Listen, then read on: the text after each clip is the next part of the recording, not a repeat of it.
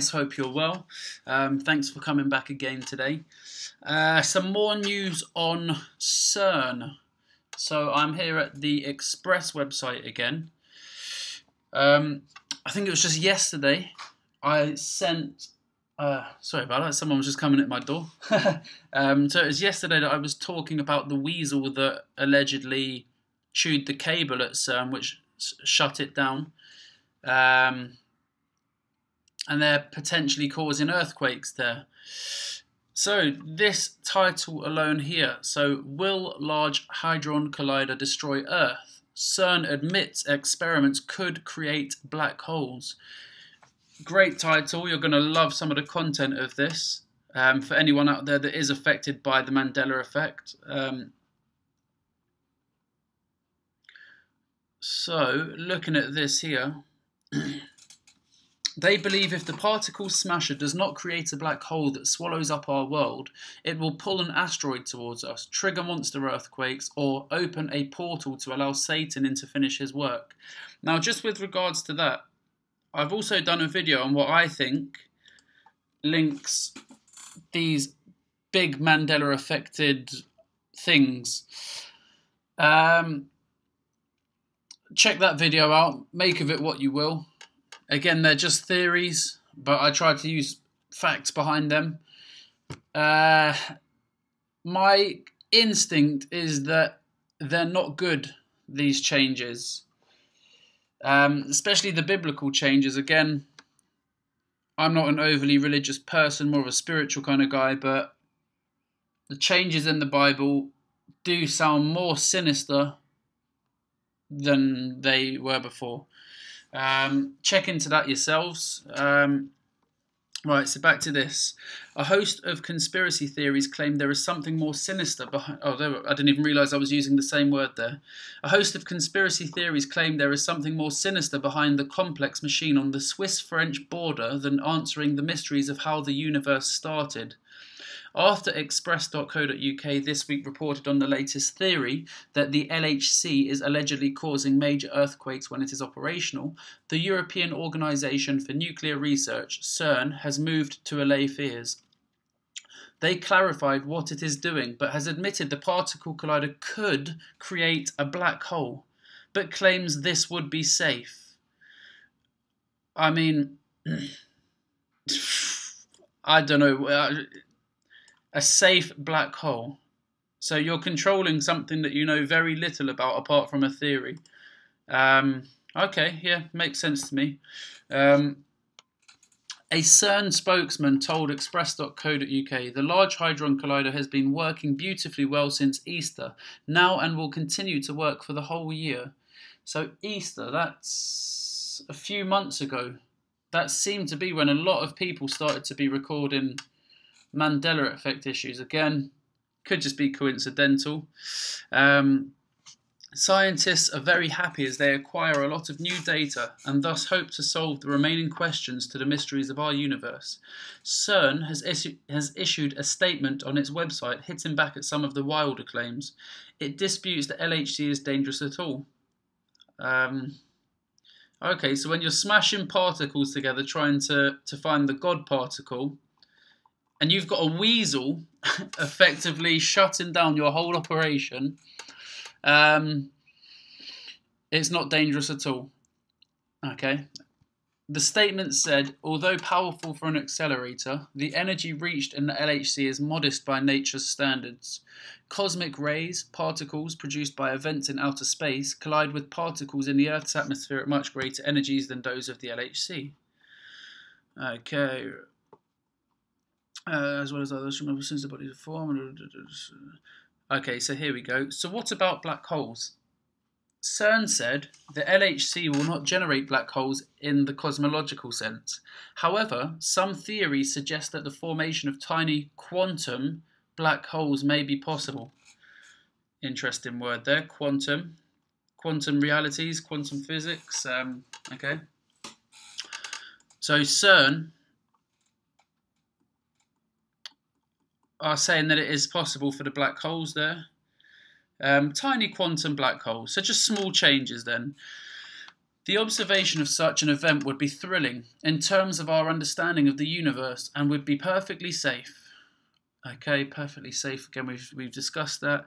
But the organisation categorically denied it could open a portal to another dimension, let alone one that would let Satan in, but could prove if they are possible. CERN said, CERN will not open a door to another dimension.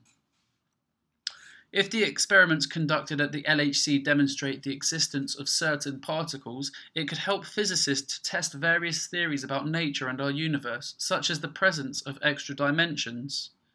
Okay, so Mandela effect, anyone? CERN also denies being able to influence weather, earthquake, or asteroids. Okay, so I'm going to do a video on this. It's called HARP.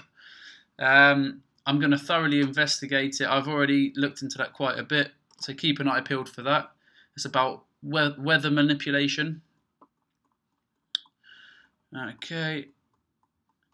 CERN also disputes the aim of the LHC is to disprove God exists. It added, people from all over the world work together harmoniously at CERN, representing all regions, religions, and cultures. CERN exists to understand the mystery of nature for the benefit of humankind. Scientists at CERN use the world's largest and most complex scientific instruments to study the basic constituents of matter, the fundamental particles. Particles are made to collide together at close speeds. One long-running conspiracy theory is that the LHC is a tool of the so-called Illuminati, a secret global elite above world governments that are said to be involved in Satanism to bring about a new world order. Again, just the way they're wording this, so very so-called, there is plenty of evidence to suggest that the New World Order is very, very real. You've got those the Bilderberg meetings. Again, for any of you that haven't heard of that, check that out. I mean, there's coverage on it. Bohemian Grove, that's another thing that indicts a lot of these elitists. So look into that as well. CERN compounded this myth when it unveiled a 2-meter-high statue of Indian deity Shiva. Conspiracy website nowtheendbegins.com. I've never actually been on that website, might check it out, see what they have. Posed the question, what was a statue dedicated to the Hindu lord Nataraja, also known as the Dark One, at the CERN collider? Because the New World Order is sending you a message. So Shiva, I'm not 100% sure on this, but I'm pretty sure is the god of war. I'm not 100% sure on that, but I'm pretty sure. So they're saying the Shiva statue was a gift from India to celebrate its association with CERN, which started in the 1960s and remains strong today. Symbol of this data was chosen because of a metaphor that was drawn. So feel free to read this at the same time as me, guys. This sounds like it's been... Okay, so several websites have also read things into the CERN logo as being connected to the Illuminati. So I've got that open on another page here for you. So CERN said, the shapes in CERN's current logo represent particle accelerators. Okay, so let's have a little look at their logo here. So that's the actual logo there where the mouse cursor is. Yeah, I mean, this was one of the clearest ones. There's other examples of 666 being in company logos in their sigils. Google Chrome, that's another one. The Disney logo. The Monster energy drink, that's quite a blatant one once you realise what the actual signs are on there. Yeah, to me it's clear as day. So someone here has literally shown it as it is. It's 666 put into the logo. Could be a complete coincidence, but there's too many things that lead me to believing this is no coincidence. The final design used the original of today's logo as a simplified version of this. So yeah, that's pretty much the end of the article there, guys. So the main thing I gleaned from this is that CERN have said that they could open black holes. Yeah, Mandela effect. I also think, with regards to the Mandela effect, just judging by my own observations of other people's videos, I mean, I have put many, many hours into this already. I think that there is more than one dimensional shift that has happened. Just by what other people have said on there. Again, I'm only going off the good faith of other people's comments and their videos, that everyone is legit in what they're saying. I know there are going to be some people out there that put out false videos and whatnot. I expect that. And you've got to use your own discernment for that. However, so there's one video that I put on here of a guy in South Africa where he's got different Volkswagen logos. That's when I first thought, what if more than one dimension has combined, I guess is what you'd call it. Another one that got me, there's another YouTuber by the name of Moneybag73, I believe it was. He was putting up a video about the Capricorn sign. Now, what he knows the Capricorn sign as is different than how I know it. And then there's even more people that know it differently. So there's at least 3 different sets of memories of how people remember the Capricorn sign. So I'm thinking that either 3 or more